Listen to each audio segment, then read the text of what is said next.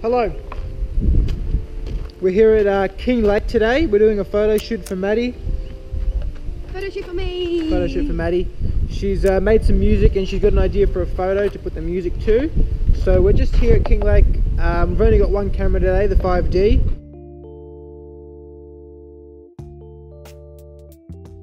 Parts Victoria isn't open on weekends.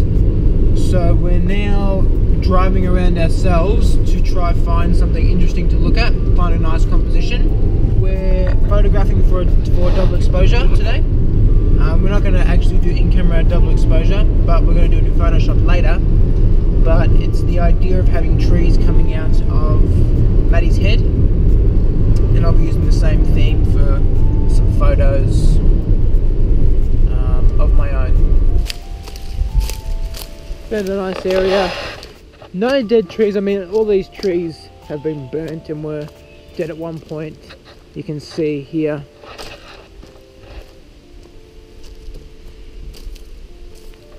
They're all like that here and they're quite spread out and it's really nice. So I think there's a composition here. It's just about finding the right one.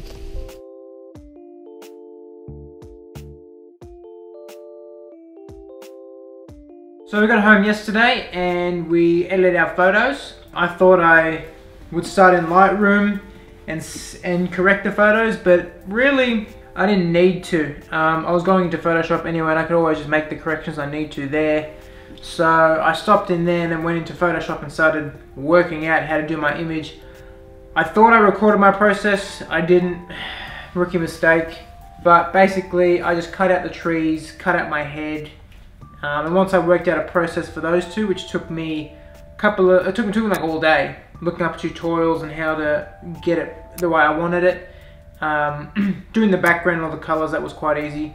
And so doing the other two images was like an hour, because I already knew how to do everything else. I initially had the idea of double exposing my face, which is what I did.